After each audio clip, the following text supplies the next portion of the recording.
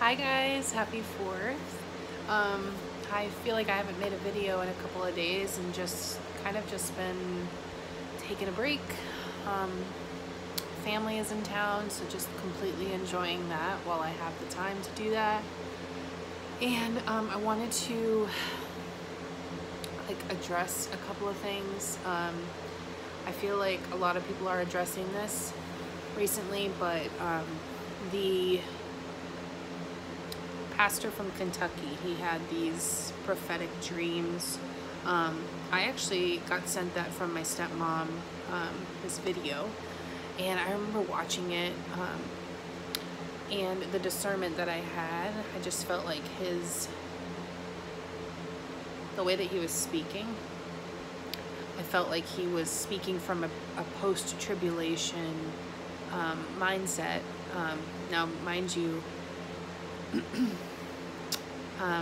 I believe that God is pouring out His Spirit right now, and I definitely believe that the dream that he had is from God, and that we just need to listen to what the pastor said, and that we need to just prepare, I guess, not in a fearful way, but just be aware that this stuff could escalate to the point that he was addressing. And remember, we're not acting in fear because we are protected. We are children of God, and we don't become fearful of the trajectory of where this world is headed because we have the blessed hope. Talked about in Titus 2:5, I believe.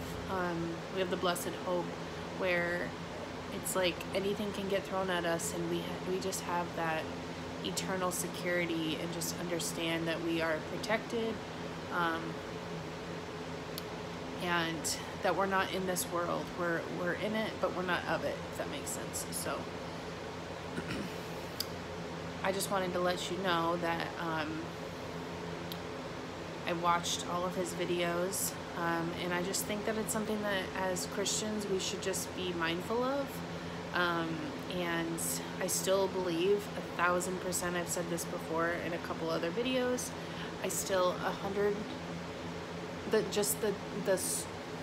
strongest gut feeling that I have that we are going to be raptured out of here this year. And to be honest, I find myself frustrated. Because I believe that so strongly, that as a church we're going to be raptured out of here this year, and I just find myself just irritated because the conversations that I come in contact with, it's like, even from Christians, it's as if they are either in denial or they truly believe that we're going to be here for a lot longer. I mean, I don't know. I have just come into contact with so many people, and they're just talking about, you know, oh, when this whole wave of coronavirus rolls over again, like, we'll get back to school, and, you know, when my little one goes to school in a few years, or we're going to go to this vacation next summer, and just long-term plans, and it's in just normal conversation, and it's like, do we truly not think that we're like in the end times right now? Like, are we just trying to be in denial about this? Like, I'm struggling because all I want to do is just deep dive into conversations with people, and it's like I'm just seeking people out, and it's just like, okay, give me something to work with. And it's like I'm waiting for trigger words so that I can just dive into conversation with these people, because it's like they get it, they know. So that's a struggle right now, and I'm just like in, what is that word? I struggle with words, you guys. It's just, we're in like anguish right now, because it's like our soul does not want to be here anymore, but we physically have to, and we physically have to occupy and redeem the time that we still have left. And, hold on. We still have to occupy and redeem and just make the best of the moments that we still have here on this earth, even though things are getting bad. Like, have we heard about the California no worship? What is that even? What is that even? But we can still protest? I mean, I'm seriously struggling with the logic. I think I struggle more with the pure fact that there are still people that listen to this nonsense that is projected, and they are just so deceived, and it breaks my heart, because it's like, y'all, if there is someone, number one, okay, if there is someone telling you, if you walk into a store and there is a sign, I have yet to see it, but I'm sure the day will come. If there is a sign in some store saying that we have a national coins shortage, I would hope and I would pray that you would see that and just start laughing. Because no, there's not a national coin shortage. What's happening is that, if anything, we have more coins than we know what to do with. I have a whole bucket of coins in my closet. We're not short on coins, okay?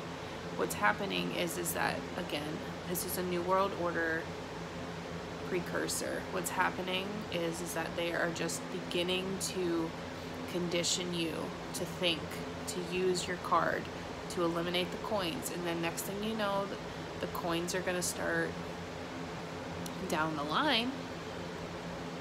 Yes, probably, most likely, 1,000%.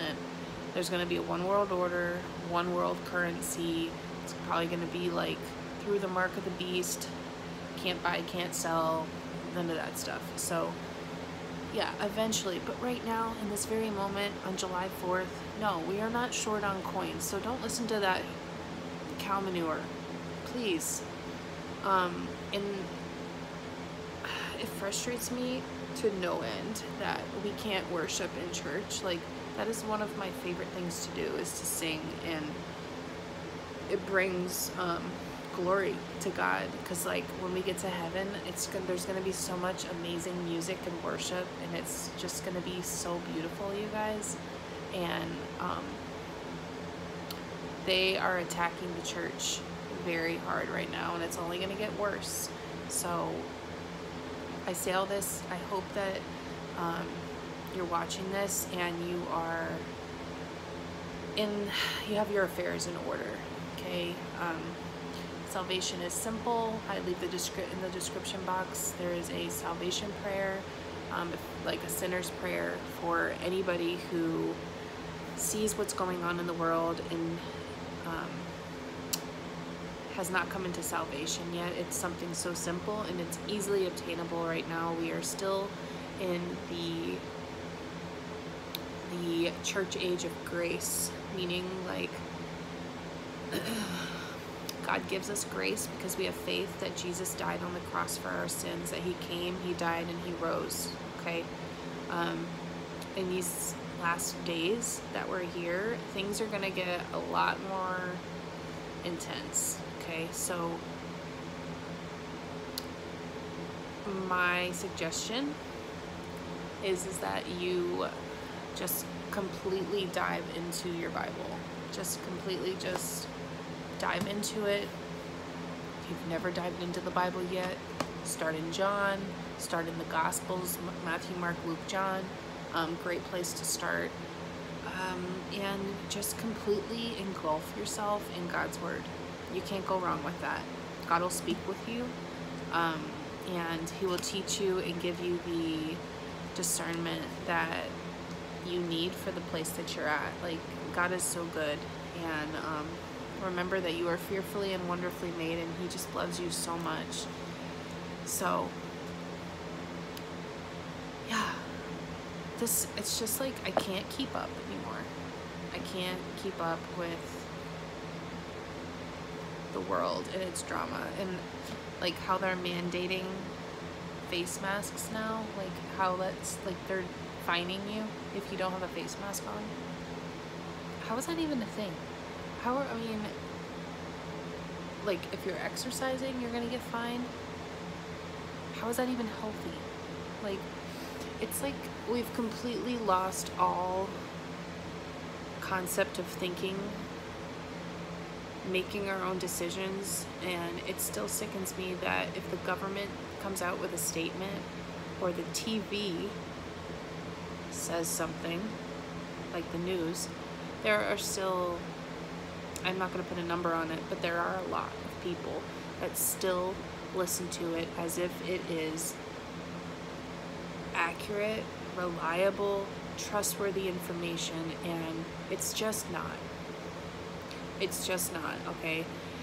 There is an agenda, there's a deep state, there is sick stuff that happens behind those TVs and just in Hollywood, and it's just everyone is collectively intertwined, from the government into Hollywood, into the TV, into the things that we eat and the things that we feed our kids, and it's just a lot. There's a lot, okay? And I just randomly had this thought, so I'm going to talk about it. I have this book called Jesus Calling, okay? It's by Sarah Young. It's a devotional book. I've had it for years, okay? I randomly saw this video the other day on TikTok. This guy, like, it wasn't even on TikTok. It was like a recorded video from someone who did something, and it was on Facebook, okay? And basically talked about how, like, he was calling out the book, and I'm like, what? So I've only read a couple devotionals. They were all right. Like, nothing, like, crazy happened when I was reading it. But he says Sarah Young basically it was like an assisted, like, basically she used witchcraft to, like, create this book. And I don't even know. I haven't done a whole lot of research on it, but what I saw was enough to just irritate the living you-know-what's out of me, because he basically said, like, they would use, like, black mirrors and reflective things like that to kind of have someone write through them, like, use them and write. It's just creepy. And if you get the book, it basically, like, if you flip it around, like, there's like 666, like, on every single page on the cover, and then on the cover is like a reflective, it's like reflective. I'm gonna try to go and get it really quick. So I don't edit my videos, I just shoot them one time, so it's always just raw, and hold on a second.